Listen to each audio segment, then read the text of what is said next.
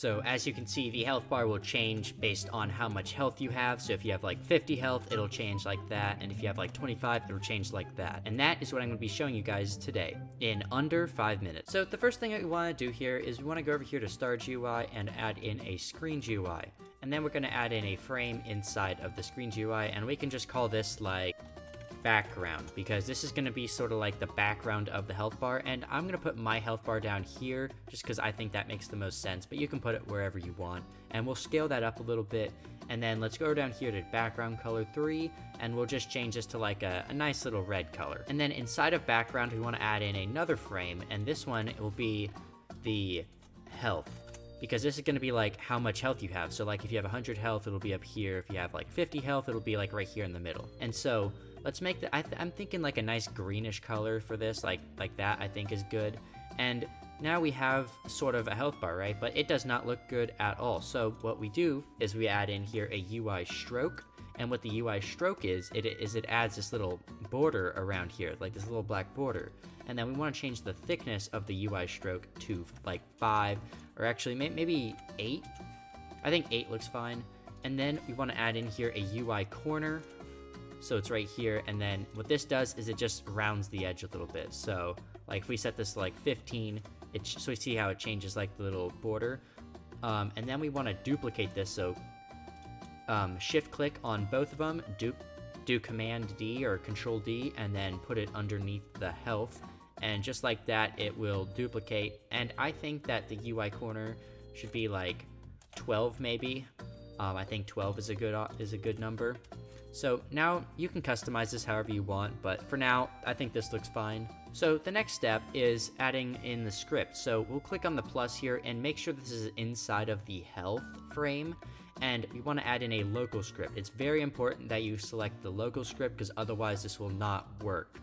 So let's rename this to like the health handler, because this will handle all of the health bar. So this is the script that we're going to be using. You guys can pause the video now and copy this down, and then I will explain everything in the script and how it works. So the first thing is the player. It makes a variable for the player, and so the player is just the local player, like whoever this local script is going to be. And so the player is this right here, and then it gets the character, and so the character is this fine little fella right here. So the character, at least in the Explorer, is underneath workspace, and it's like a physical, like it's a model, right? So it's a physical thing.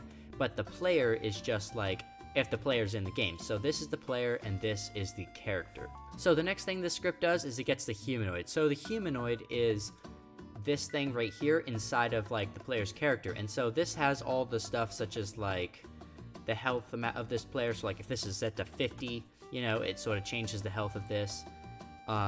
Like walk speed, if you want the guy to go really fast, you'd like make this, you know, 50, and all of a sudden he walks really fast. If you want to set that to like a lower number, he walks slower. And so what this does is when the humanoid, so when the thing I just showed you, when the health is changed, it'll connect a function and it will pass a thing called damage. And then it gets the script.parent.size. So that would be this green bar right here. So that's the script.parent, because hopefully if you guys follow the instructions, you put the script underneath the health, and it will only work if it's right here, all right? So make sure it's right there. And then it changes like the size of it. So it gets damage divided by humanoid.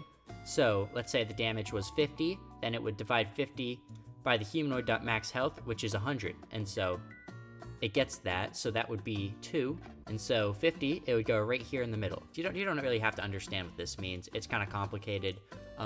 So if we go ahead and play the game real quick, and there's our little dummy over there who I kind of murdered earlier. We can just change the health of this guy. So scroll down to the bottom and change it to like 50.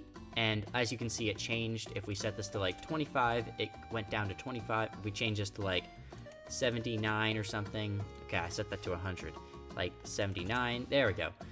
It changed. So now we have a completely functional health bar that works. So that's incredible, and I hope you subscribe, like the video, and please comment what else you would like to know. So you have other tutorials that you would like to see, please comment them down below, and goodbye.